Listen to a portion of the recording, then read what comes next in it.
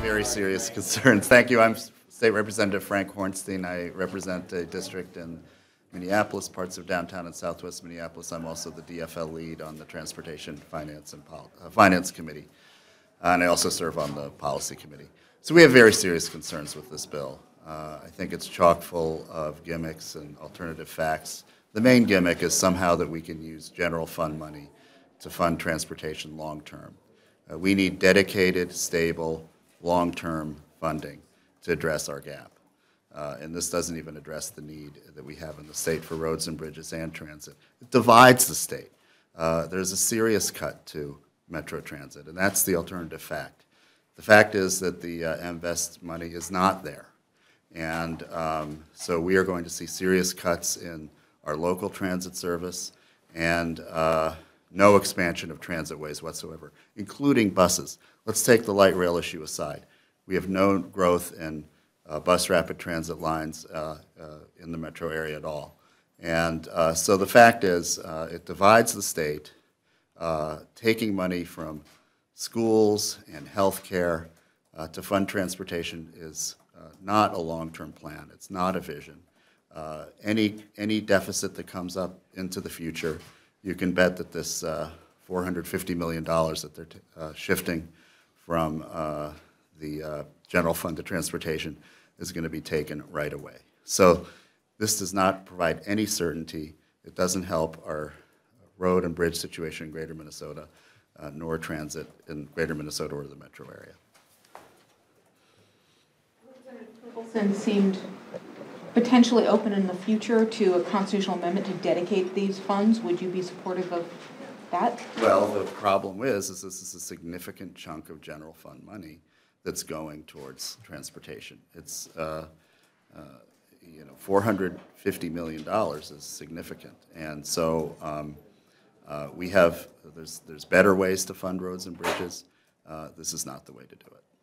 And what do you think about, a fair amount of this is through bonding. What do you think about that part of it, exclusive of the general fund impact? What are your thoughts on that? It's gimmickry to run up the credit card. There's a certain amount of trunk highway money and general obligation bonding that we've traditionally used for transportation projects, but to rely on bonding and to rely on the general fund is simply not sustainable. It will not address our needs long term, and it's a short-term gimmick. And Minnesotans correctly prioritize transportation, but not this way. This is not going to get the job done at all. So if the job isn't getting done, are we looking at another failure to pass a major transportation bill? Rachel, I certainly hope not. I went into this session thinking that there were some avenues towards compromises. I presented the governor's bill with some modifications as a potential compromise last week in committee. None of those ideas were taken in this bill. So we have a long way to go if we're going to reach agreement. What are some of the funding methods you'd like to see incorporated, or well, ways? We have thought over the years that a very modest increase in the gas tax is the kind of long-term dedicated funding we need. There's been an increase in support for that over the years. Last year, even the Speaker entertained license tab fee increase. That has been part of a proposal that the Chamber of Commerce and some labor groups have been floating, and that is not at all in this bill. So we do think there are some sources of new revenue that are out there that I hope we can all agree on, but that's not present in this bill, and I don't see any movement towards that, and I highly doubt we're going to see that on the House floor next week or in 2 weeks when this bill gets debated. Why isn't it appropriate to use some of the surplus for this thing? I mean, serves will potentially get you a one-time dose of money, and because there's no, first of all, we're taking money away from vital needs. Education and health care is almost 3/4 of our state budget. So where are we going to make up that money? Secondly, our contractors, the folks that are doing the work, that are providing the jobs, need some certainty. They can't simply have a little money here and a little money there. When we did the Corridors of Commerce program in 2013, we viewed that as a down payment, and that we would have a long-term sustainable funding source for that over many years. That has not taken place. So all of these corridors that Representative Torkelson is talking about will not receive the kind of support they need. And I want to let you know that we have one of our great members of our committee here, Representative Johnson, who's really monitored and tracked this Corridors of Commerce program over the years. He might be able to talk about that too, if you have questions of him.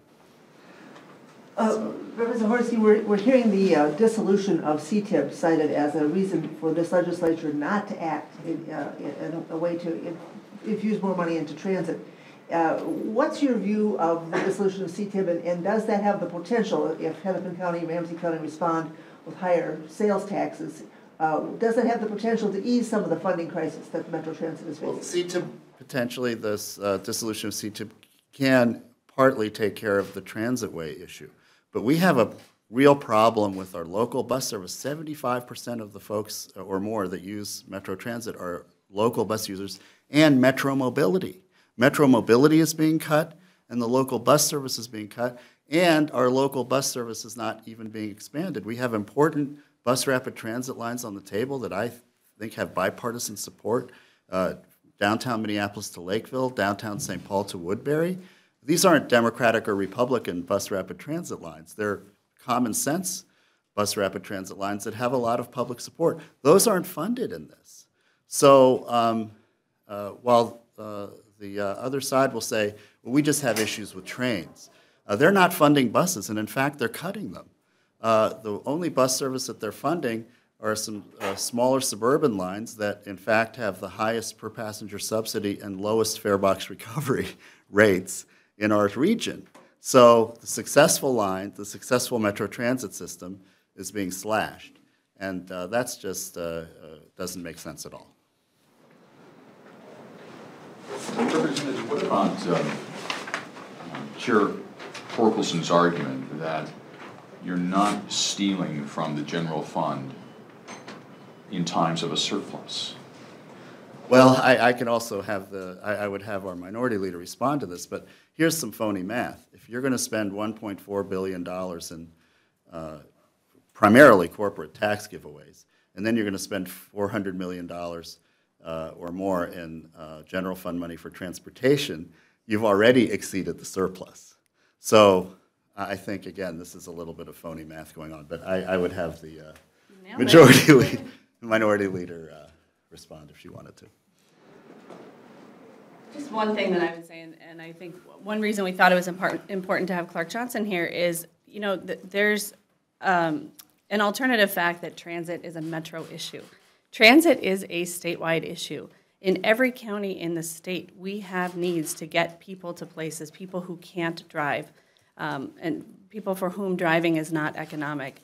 And so it's a really outdated view of the world, really surprisingly outdated view of the world that the Republicans are bringing forward in this transportation proposal. It is not a modern proposal. It is not a one Minnesota proposal. And it certainly leaves Greater Minnesota in the dust because Greater Minnesota needs investment in roads and bridges and transit more than anybody else.